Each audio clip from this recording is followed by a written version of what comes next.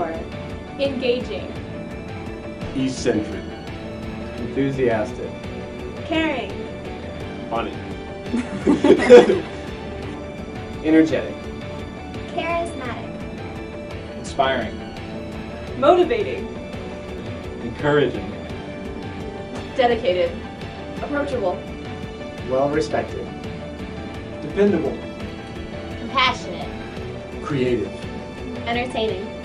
Professional. Contagious. Ours.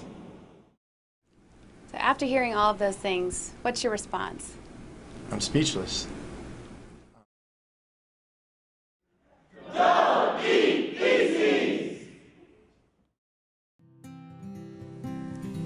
Don't eat feces.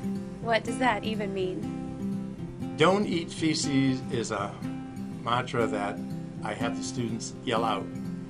When I first ask it in class, I say don't eat feces, and I'll have the students say, repeat it like that, and 2 or 3 will repeat it. Then I'll say, I really didn't hear you. And it takes probably 5 or 6 times until we have 200 students yelling out in class, don't eat feces. Once they do that, then I know that I have them engaged. Many students come to you for mentorship. How do you mentor students? There's something that I believe in. I always, and I take pride in this, that I teach students tropical diseases, or I teach students biology, as opposed to I teach biology to students. The emphasis is on teaching the person. What truths about your career do you most hope to impart to your students? Every single day, use the F word. You have to have fun.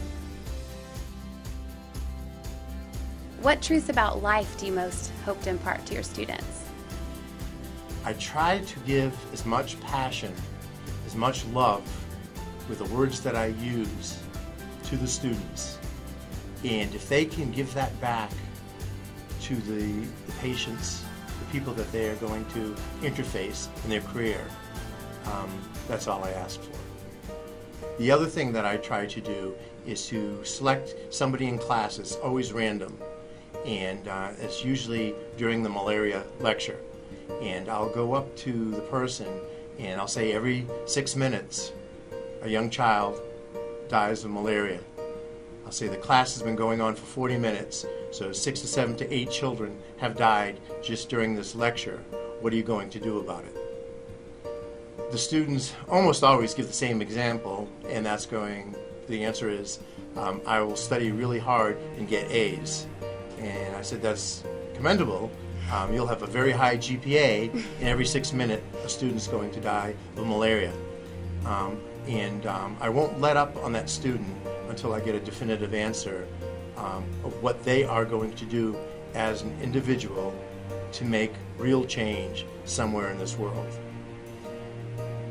I once had a student tell me, I did this when I was teaching down on the South Carolina campus, and she came up to me and she said, after you said that in class, I couldn't concentrate on the next 2 lectures. I felt really bad because I thought I did something bad and prevented her from concentrating on her studies, or I said something inappropriate.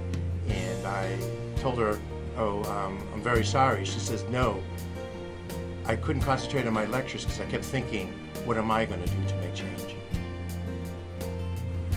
And I think that pretty much sums up why people are proud to nominate you for this award from our school. It was the greatest honor I've ever received. Thank you very much. You're welcome.